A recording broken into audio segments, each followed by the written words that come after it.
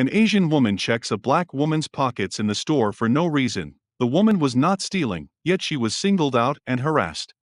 Let us know what you think of the video in the comments. And don't forget to hit that like button and share.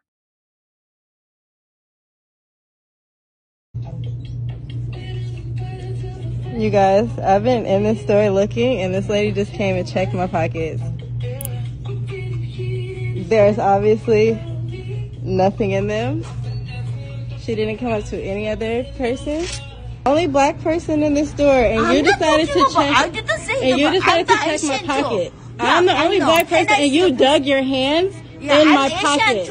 I'm Asian. You're Asian. You're not black. I know. You sat here and looked at me and went over there and dug your hand in my pocket. I really don't care. You don't care? Good. I'm glad. I don't care. Yeah, Good. Because good. And you guys seen her touch my pocket?